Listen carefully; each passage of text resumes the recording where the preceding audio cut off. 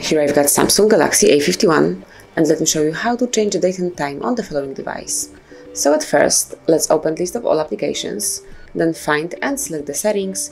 Here you should locate and open General Management right here, and then go to date and time. So you can either use automatic date and time, or you can switch it off. And now you can set date, time, and also time zone. At first you have to select the region by yourself. So as you can see, you've just set up date, time, and also time zone, and it's set it up manually.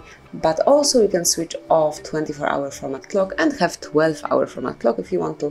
This is all you have to do, just tap on the switcher. And actually that would be all. This is how you can set up date and time in your device, in your Samsung Galaxy A51. However, if you would like to go back to automatic setup, all you have to do is to tap on this switcher, and from now on you're back in network provided time. And also if you would like to go back to 24-hour format clock, just tap on this switcher. So this is it. That would be all. This is how you can set up date and time. Thank you for watching. Please subscribe our channel and leave the thumbs up.